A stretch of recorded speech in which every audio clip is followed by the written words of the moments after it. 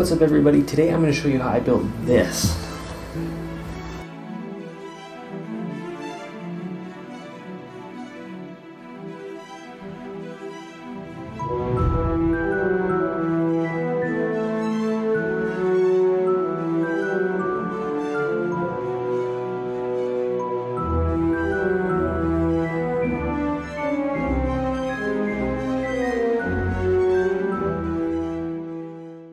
Now, I originally had an idea to do something like this for a little while, but I wasn't too sure how to go about doing it. That is until I came across this post on a 3D printing website. Now, I'll put this down in the description if you want to go and check it out yourself, but this guy went and 3D modeled the whole Hogwarts Castle and put up the download for free. Now, originally when I started this project, I didn't have a 3D printer, so the first thing I did was I went and I contacted a few different companies that specialize in 3D printing. I sent them the file and I said, hey, how much would this cost? Unfortunately, all of them turned me down and they said it was too small of a print and that I should try asking like a hobbyist to see if they would print it for me. So I went online and asked a few people that had ads up for 3D printing to see, hey, how much would this cost? But again, all of them turned me down and they said it was too large and they weren't willing to do it. Since nobody would give me a price to even do this, I decided I'll just buy a 3D printer and try and do it myself. Now, I went on Amazon and came across this Neptune 2 3D printer by Elegoo. The printer was relatively easy to put together, and after a bit of tweaking and testing, I was able to get my prints to come out without any issues. Now, for the entire project, I used plain white filament as I wanted something that could still shine light through while being able to paint easily. So while all the parts were printing, I got started on building a coffee table that would eventually house the finished model. I cut up some 1x2s that would make up the frame of the table.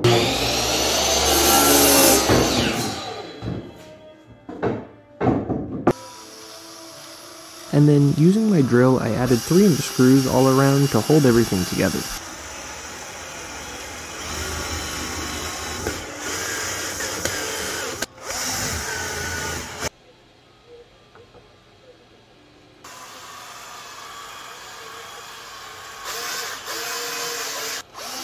Once the basic box was all assembled, I added in the base that I cut out of some scrap plywood I had lying around.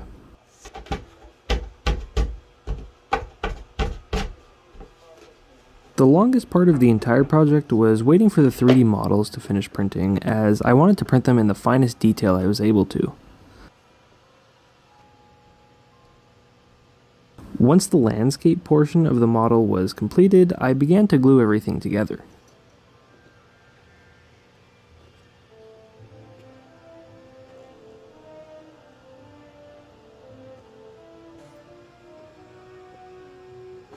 While everything was gluing, I went back into the garage and began to sand the entire table down to make sure I had a nice smooth finish.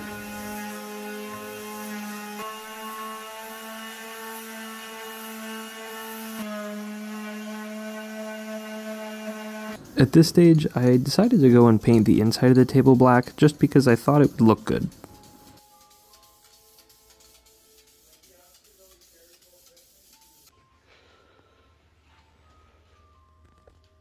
Once dry, I went back and I sanded over any overspray around the edges.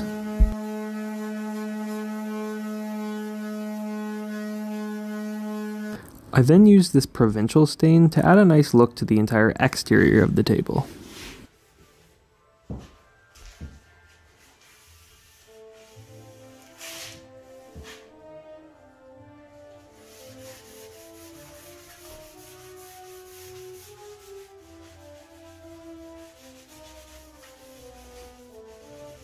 Now, I am by no means a carpenter, but for what I wanted to do with this project, I'm really proud of the way that it turned out. Coming back to the model, I used some white wood filler to fill in all the gaps and cracks between the landscape pieces that were printed.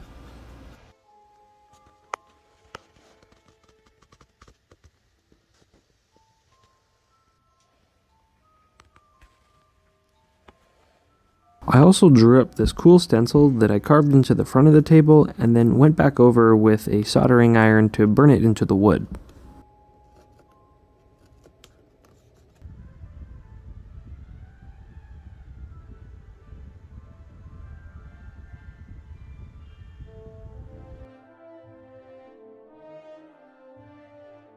At this point, I wasn't going to do anything more with the table, so I added some silicone all around the edges and put my glass panels into place.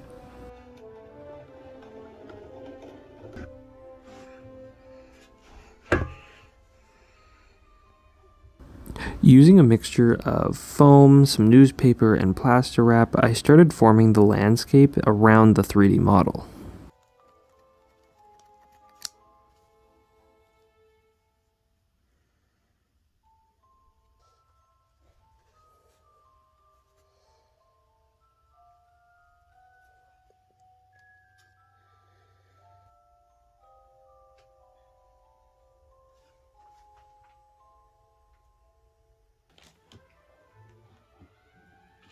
Again, I used the wood filler to cover up all the tiny gaps that were in the plaster wrap, and then added liquid rubber all along the lake bed for the epoxy I would pour later.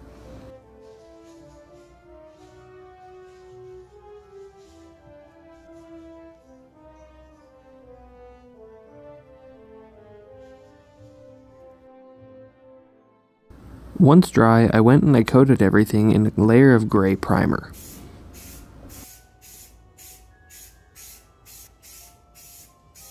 Now I wanted to add some texture to the lake bed, so I used some black sand and some spray adhesive, which I was able to use to cover the base of the lake bed nicely.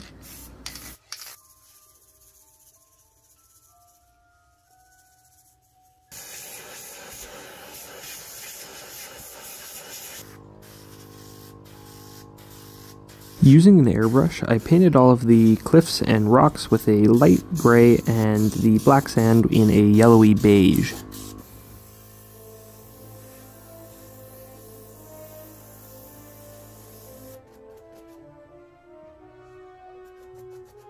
Over all the grassy areas, I coated everything in a layer of brown paint and then came back over with the airbrush for a light green.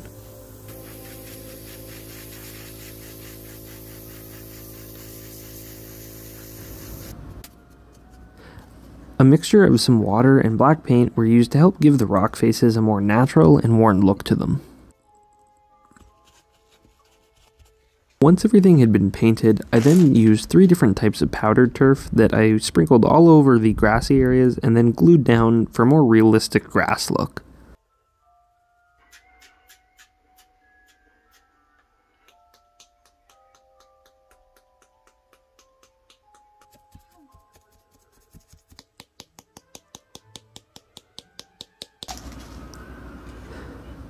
I then took some gravel and added pieces all around and glued them into place to add more detail, along with some sand.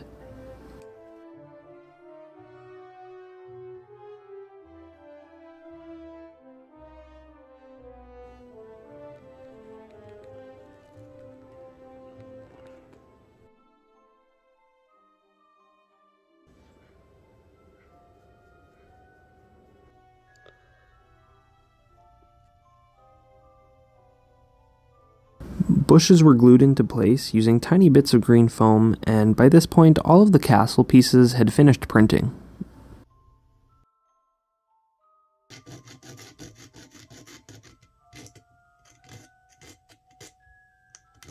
After a quick touch-up and a quick layer of primer, I then began to paint everything. I also printed this Quidditch pitch, which I found the 3D model for online as well.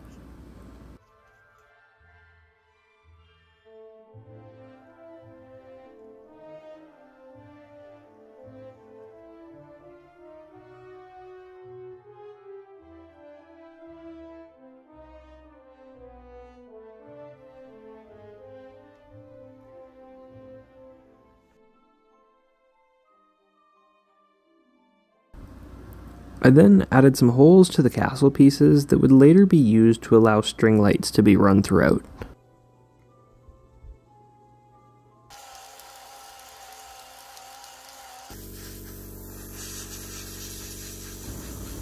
All the models were then airbrushed and hand painted to make sure that all of the primer was covered and all of the details were painted over.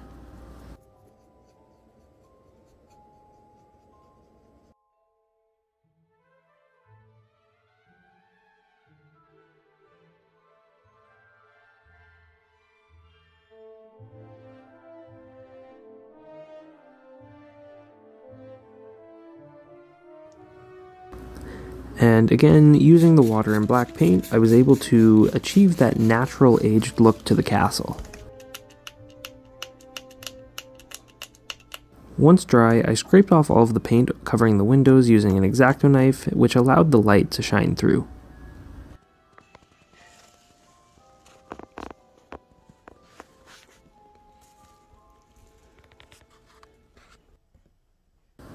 I then worked on touching up the little details like Hagrid's hut, the flying car, adding pathways, and gluing down trees.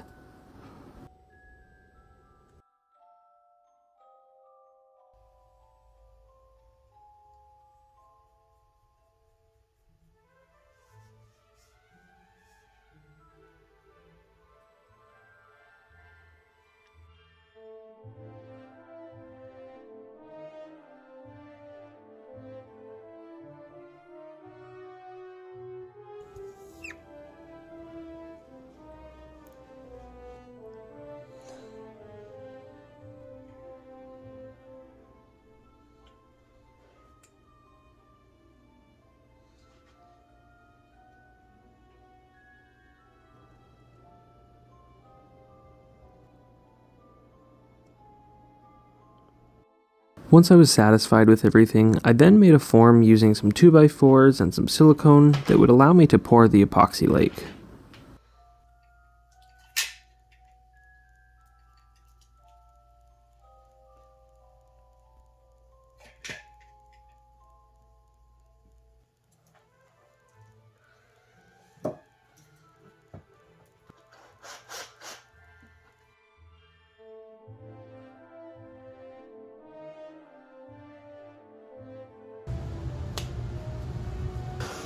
Now, when I mixed the epoxy up, I added some blue coloring. However, I must have added too much because the finished product was a lot darker compared to when I originally poured it, so just be aware if you're doing something like this yourself.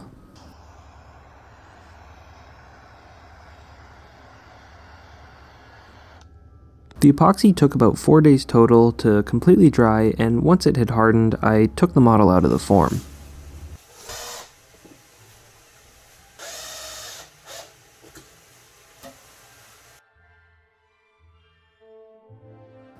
Once out, I cleaned up the edges and used some clear glue on the surface of the lake to add some ripples to the water.